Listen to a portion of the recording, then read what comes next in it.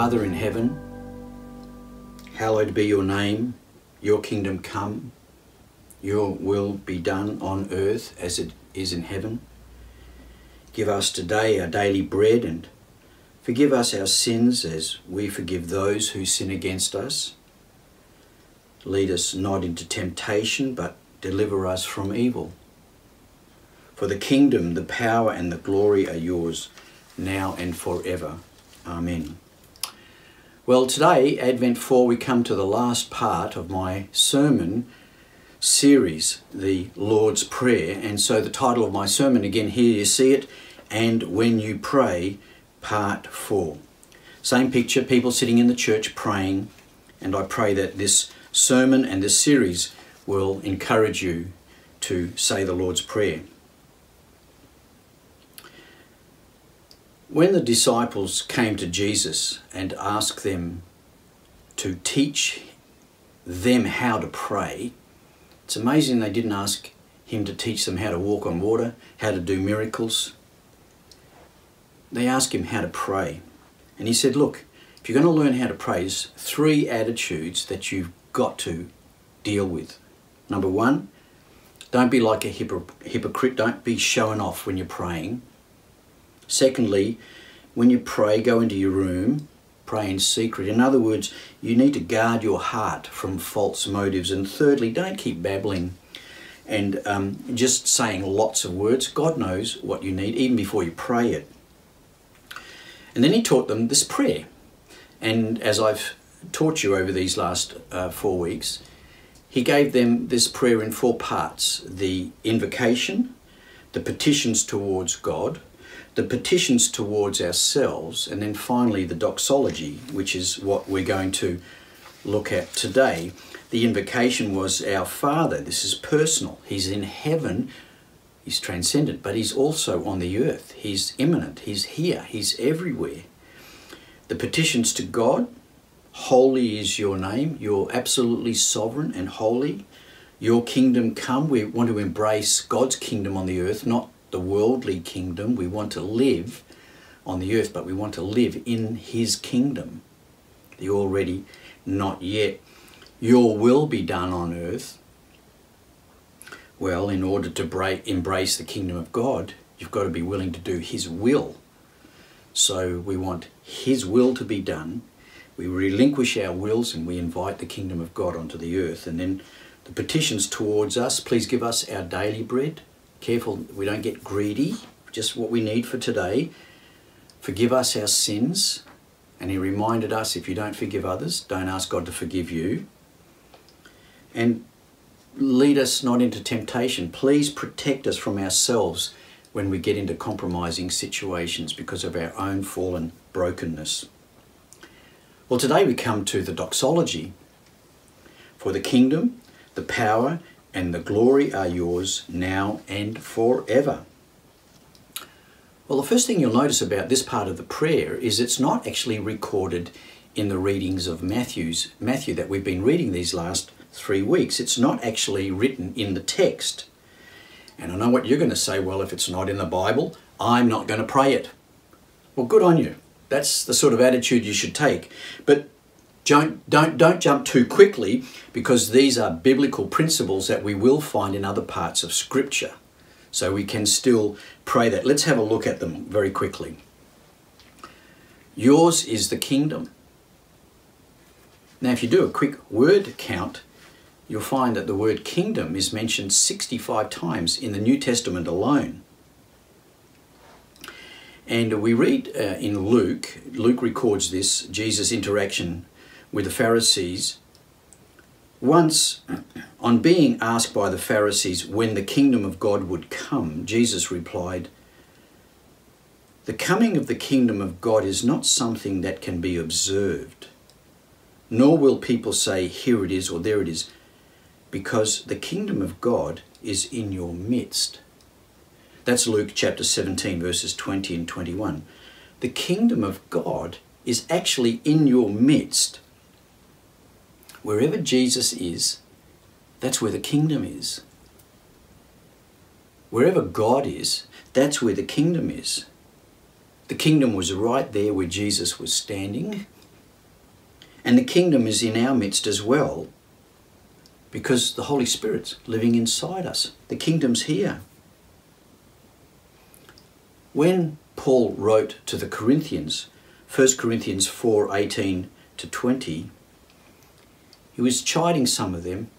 He said, "Some of you have become arrogant, as if I were not coming to you, but I will come to you very soon, if the Lord is willing, and then I will find out not only how these arrogant people are talking, but what power they have. For the kingdom of God is not a matter of talk, but of power." The kingdom of God is not about words. It's about the power of God. God being able to do things in you and me that no other human being can create. I'm talking about those qualities like love, joy, peace, patience, kindness, gentleness, faithfulness, self-control. You can't conjure them up. Only God and His power can create them in you. When Paul wrote to the Roman church, he said to the Italians, "The kingdom of God is a matter of righteousness, joy and peace in the Holy Spirit." You see, this power that God has enables us not just to be healed, He enables us to change our character. He enables us to change us from the inside out. He enables us to be transformed. That's the most powerful force in the universe. So, first thing I want to just quickly say is that when we pray, "Yours is the kingdom," it's sort of like we're pointing to the fact that God is omnipresent. He's everywhere. And because He's everywhere, He can do all of these things. Here's my first slide. Have a look at this slide. I've written here, when you pray, remember that God's kingdom is here. Pay attention to it. See the picture of this man watching this meteor sitting over the city? There's the sky, the meteor, the little town, the mountains, the creation. The kingdom of God is everywhere, and we should pay attention to it because God is omnipresent. Yours is the kingdom, the whole kingdom. It's all His. He's everywhere. We need to pay attention to it. Yours is the kingdom. Yours is the power. Now, when the Sadducees came to Jesus and tested Him about resurrection, and this woman had been married to different men and they were trying to trick Him, He responded, "You are in error because you do not know the Scriptures or the power of God." He said that to the Sadducees, the religious leaders. And of course, when we come to the Psalms, sing to God, this is Psalm 68 verse 32, "Sing to God, your kingdoms of the earth, sing praise to the Lord, to Him who rides across the highest heavens, the ancient heavens, who thunders with mighty voice.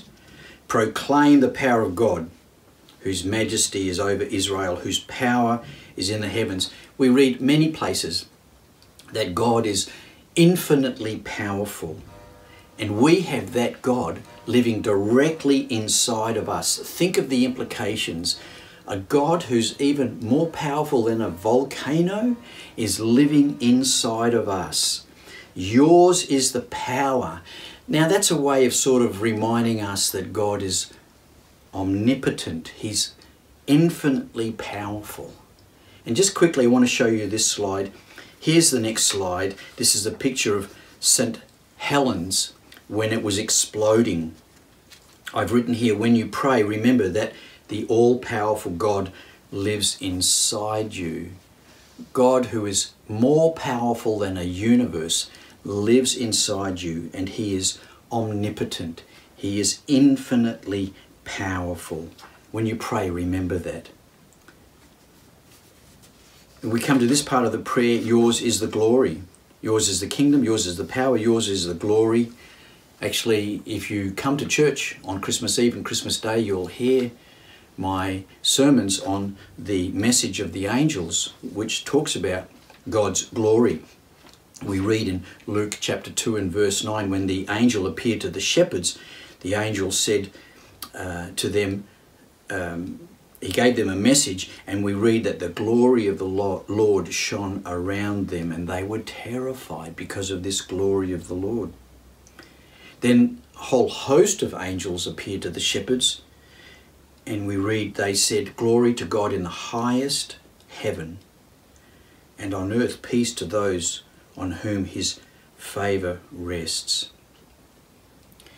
The angels testified to God's holiness, greatness, and supreme sovereignty. He knows everything.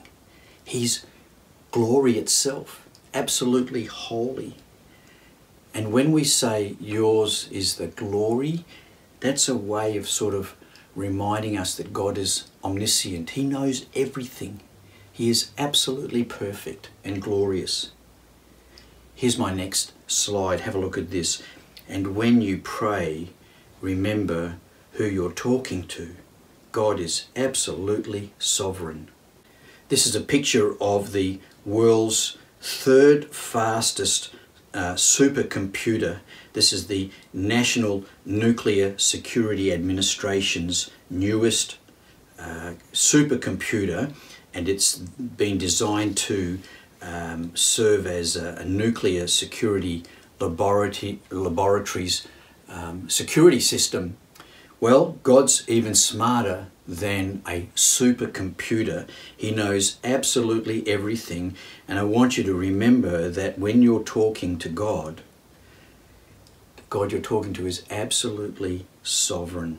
When you pray, remember who you're talking to. God is absolutely sovereign. And finally, the last part of the Lord's Prayer is now and forever. This part of the Lord's Prayer reminds us of the timelessness of God and our future. It's a doxology. It's the worship of God. It reinforces the fact that God is eternal. And remember that God is independent of time and space forever. When Paul wrote to Timothy, 1 Timothy 1:17, "Now to the King eternal, immortal, invisible, the only God, be honour and glory forever and ever. Amen." The writer to the Hebrews, chapter 13, verse 20, "Now may the God of peace, who through the blood of the eternal covenant brought back from the dead our Lord Jesus, the great shepherd of the sheep," an eternal covenant. You have been given the gift of eternal life by a God who is eternal forever and ever. Now note this, you haven't been given everlasting life, you've been given eternal life. Everlasting life is life that keeps on going. We've been given eternal life. After we die, it's not going to be the same life as we've got on earth. No suffering, no pain. Always worshipping our Lord. There's a difference between everlasting and eternal. We've got eternal lives, so remember that. So I try to find an omni word. If we recognize that God is omnipotent, omniscient, omnipresent, well then we also recognize that he is omnicontinuous. Look, here's my last slide. And when you pray, remember that you have an inheritance of eternal life. Here's a picture of a spiral staircase. It sort of represents eternity, if you like. I'd hate to climb those stairs, but it's a symbol of eternal life. Remember this, when you pray, that you have an inheritance of eternal life. So when you come to the Lord's Prayer, my prayer is that Jesus taught us this prayer. This is how to pray. Really, it should be the disciples' prayer. This is the prayer that we should be praying. I pray that you will discipline yourself to pray it as you think about it. Don't just pray it without thinking. Contemplate, meditate this prayer every time you say it. Our Father in heaven, Hallowed be your name. Your kingdom come. Your will be done, on earth as it is in heaven. Give us today our daily bread. Forgive us our sins, as we forgive those who sin against us. Lead us not into temptation, but deliver us from evil. For the kingdom, the power, and the glory are yours, now and forever. Amen. Remember that the kingdom of God is close at hand.